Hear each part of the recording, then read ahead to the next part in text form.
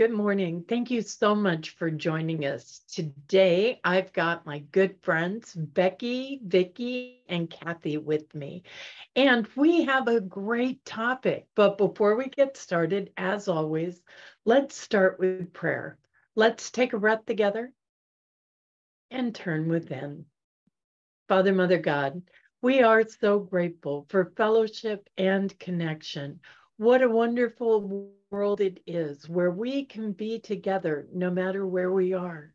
God, it reminds us that in spirit we are always united, always one, and together we come rejoicing.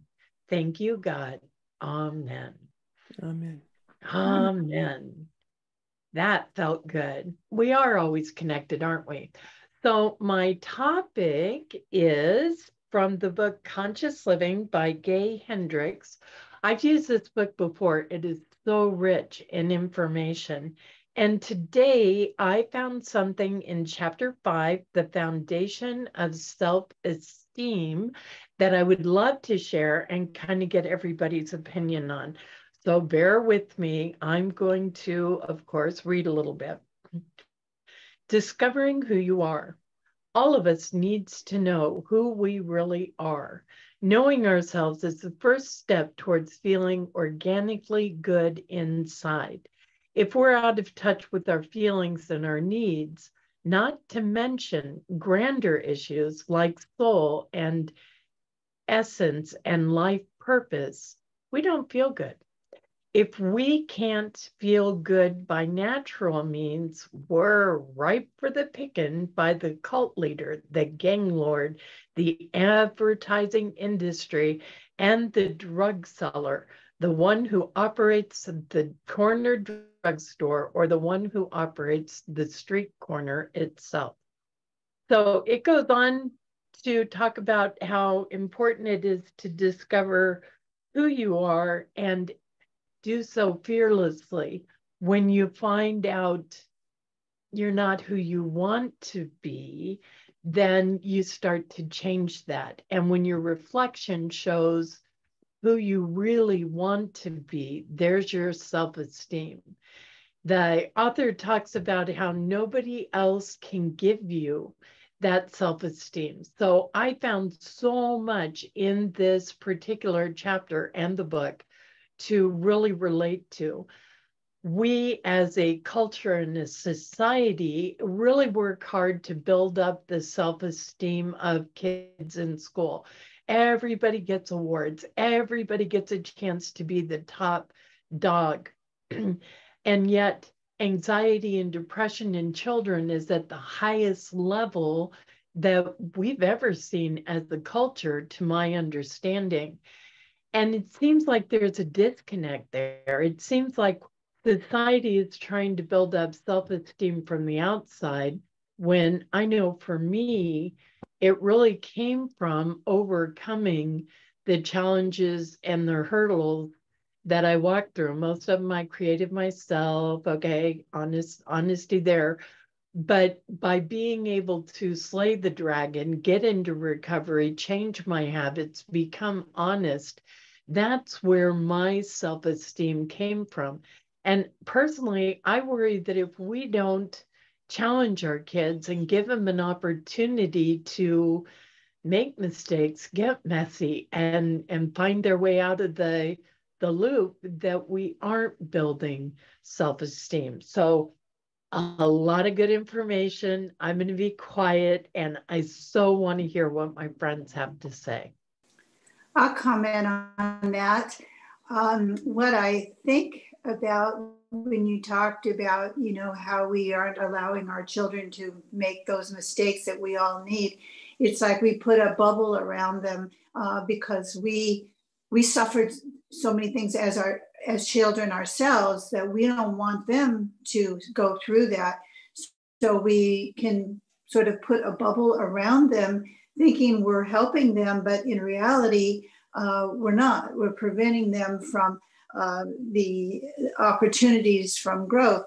It reminds me when my first two sons were 15 and a half and they were going to be able to start driving, And their dad said, well, I get you a used car, but you got to pay for the insurance for the first time. And so they did. They got a job working at a gas station and a pet store, and they had the money. So my third child is 9 years younger, so I'm in a different place then, and I'm married to my husband, and my son, he lives with us, and he's a straight A student. He's up late studying every night. He hits 15 and a half, and we said, okay. He said, so my husband said, yeah, it's no problem. I own a company. We got a bunch of cars that we can give you. And I said, well, he has to pay for his insurance. And my husband said, oh, no, he doesn't. He works so hard. He studies and he's straight A student. We can pay for that.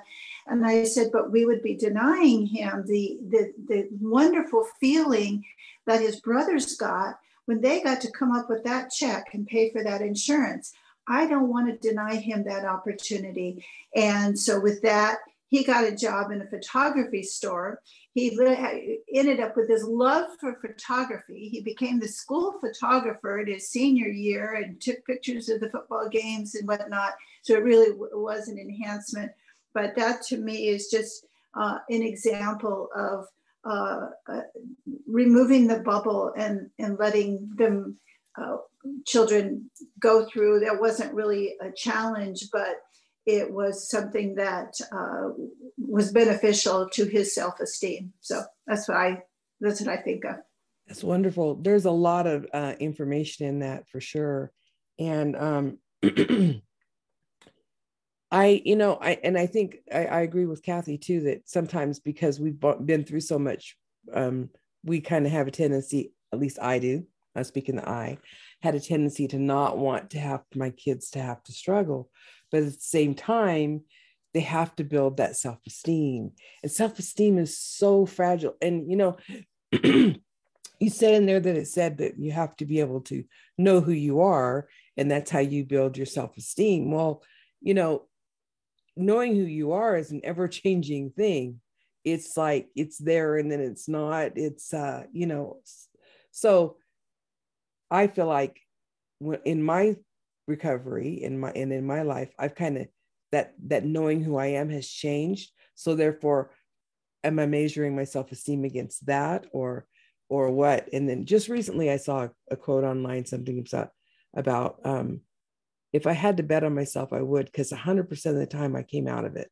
And okay, that didn't mean I didn't get scuffed or, or have problems or whatever, but it just means that 100% of the time I made it through.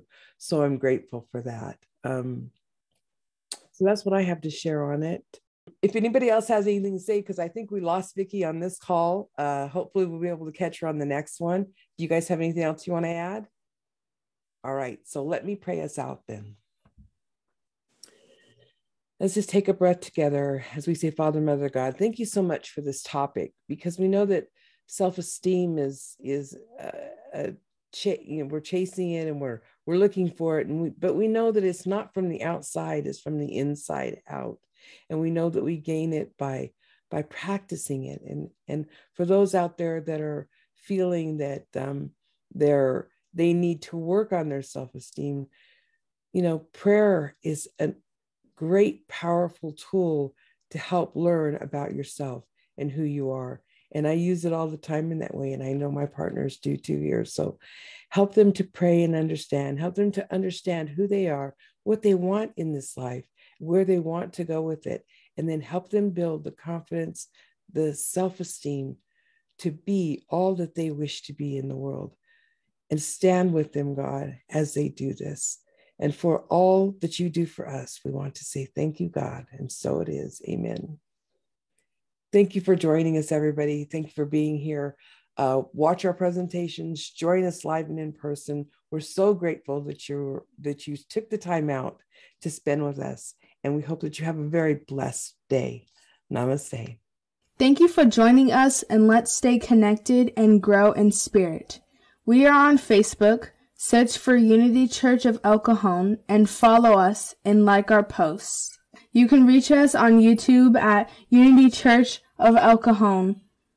Please subscribe to our channel, watch our videos, and leave comments which can help us improve. We are on the web at unityofelcajon.org. Email or call our church office to receive our weekly newsletters, which lists all of our activities and opportunities to learn and grow together.